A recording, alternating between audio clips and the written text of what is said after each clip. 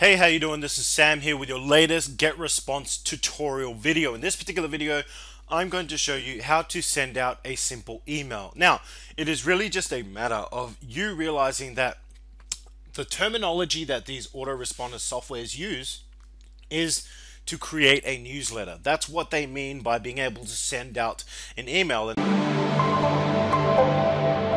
And as you can see here, it's got newsletter stats. So this is actually an email that I sent out yesterday.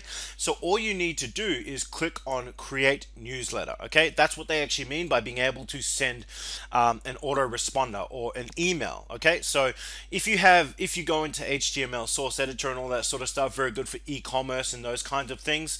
Great, you can go here, or you can go drag and drop email editor, which is actually really good.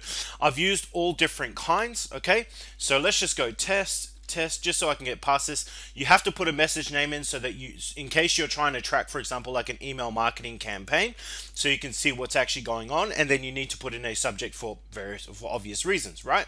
So then you click on the next step, and then it brings up where you actually click choose your template that you're going to be working from. Okay, and this is probably kind of where I got confused when I first started out trying to create an email with GetResponse. Is I was like, why do I need all of these templates? Because I tend to rush, not realizing that the very first option is exactly what I'm looking for if I want to create something from scratch. These are simply templates. If you want to edit, like for example, you could use this and you edit the colors, the buttons, the text, obviously the images. You can edit everything. Okay, with GetResponse. That's what I really like about it. I think it's one of the best platforms there is. So what you could do is just click from when you go start from scratch. They've got a few options here that you can choose. If there's a specific type of layout that you're wanting to create, they make it a little bit easier for you. For me personally, I always use this because I just use text based emails. I send the odd picture, I send the odd video, but not very often. And then all I do is I come here and I click on this. Hang on. So I hover over this and this comes up and I delete that, and then this comes up and I just highlight it all, right? Control A, delete, and bang, there you go. I'm there from the beginning and I can start typing, right? Test email for GetResponse tutorial.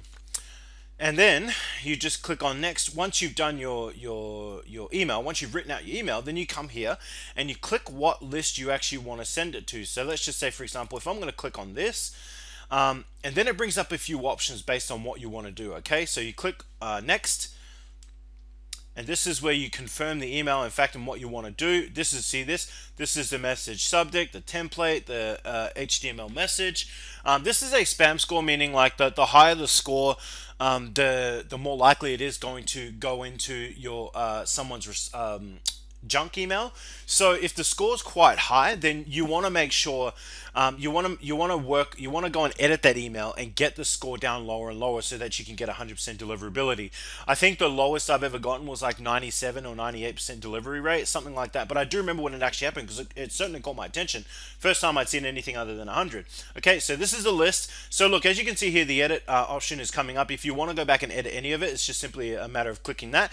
Then you click send if you want to send the email immediately, or you can click on schedule depending on what you want to actually do. Now I'll go through this sort of stuff in another video tutorial, okay, but for now that's how you go about creating a sending an email with GetResponse. Okay, just understand the fact that the terminology is all that's got you hung up. It's not your fault, it's just the way these autoresponders do it.